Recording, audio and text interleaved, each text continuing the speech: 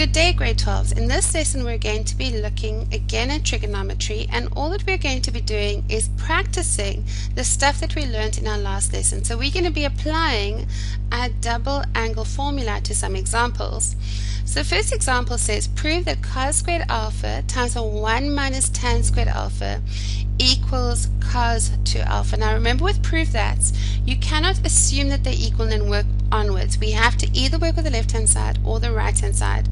But let's just look at this right hand side. It says that cos 2 alpha, but we know that cos 2 alpha, it's on our formula sheets, is equal to either cos squared alpha minus sine squared alpha, or it's equal to 2 cos squared alpha minus 1, or it's equal to 1 minus 2 sine squared alpha. Okay, so those are our options. Now let's see if we can get this left hand side to equal one of those three. So let's play with the left hand side. We've got left hand side. So this becomes cos squared alpha 1 minus tan squared alpha. Now if we look over here, we see none of these have got tan, so what we need to do is convert this tan. But we know that tan theta is sine theta over cos theta. Therefore we can rearrange this and it becomes cos squared alpha times by 1 minus sine squared alpha over cos squared alpha. So now let's multiply this out. So cos squared alpha times by 1 is cos squared alpha minus, if we multiply this out, becomes cos squared alpha times by sine squared alpha all over cos squared alpha. And oh, look, we can cancel. So that becomes cos squared alpha minus sine squared alpha. But cos squared alpha minus sine squared alpha is cos 2 alpha. So that becomes equals cos 2 alpha, which equals the right hand side. And ta-da! We have just proven that this thing on the left hand side equals cos 2 alpha. Let's do another example. It says prove that 1 plus sine 2x over cos 2x is equal to cos x plus sine x over cos x minus sine x. So again, let's just think about what these can become. Sine 2x is equal to 2 sine x cos x, okay, whereas cos 2x is equal to either cos squared x minus sine squared x. And then it can become 2 cos squared x minus 1, or it becomes 1 minus 2 sine squared x. And in a sum like this, kids often ask me, or my students often ask me, which one do we choose? And I will tell you always change your sine to x first. See what you can get with it, and then we can decide what we're going to change our cos 2x with. So obviously with this, it's kind of like we can't do anything, whereas this has got sine 2x and cos 2x. So we're going to start with the left hand side. Left hand side, which is 1 plus sine 2x over cos 2x. I'm immediately going to replace this for the sine 2x. It becomes 1 plus 2 sine x cos x all over cos 2x.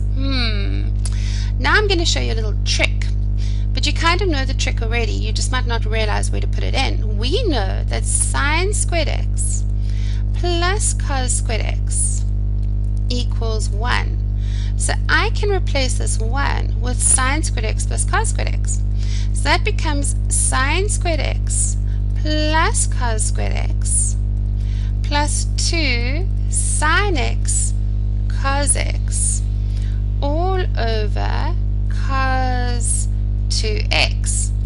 Now do you see that this term here has got a sine x and a cos x on either side? So I'm going to rearrange it to become sine squared x plus 2 sine x cos x plus cos squared x all over cos 2x. Now I don't know if you can see, but this here is a trinomial of the form x squared plus 2xy plus y squared. That's the form. Okay, just because it's got a sine x there, don't panic about it, it's still a trinomial. And what does this become? This becomes x plus y all squared. So therefore this is going to become sine x plus cos x all squared. Now let's look at our cos 2x. So obviously our answer wants a cos x and a sin x in it, so I'm going to use this one here. I'm going to choose the top one. So I'm going to change that to cos squared x minus sine squared x. And now I need to write here, so to make sure that you don't misunderstand what I'm doing, I'm just going to change color just slightly so you can see that this is new writing, it doesn't belong to the left hand side. So do you agree this here is a perfect square and this is a perfect square and they're separated by a minus? So what is that? That's actually the difference of two squares. So therefore I can say, okay, that is sine x plus cos x all squared, and this becomes cos x plus sine x times by cos x minus sine x. And what happens? Do you see that this bracket, sine x plus cos x, and this bracket, cos x plus sine x, are actually the same thing? So I can cancel this with one of them. So that goes that. And that becomes cos x plus sine x. I'm just rewriting it so that it matches the top, but you don't have to. All over cos x minus sine x, and ta-da, it equals the right hand side. Awesome. Now grade 12s, I unfortunately have a screen, I can't turn over my page, so I need to go onto the right hand side. Please, please, please make it easy for your examiners and make it easy for your teachers. Don't do this. Even if you do a line down the middle, don't do it.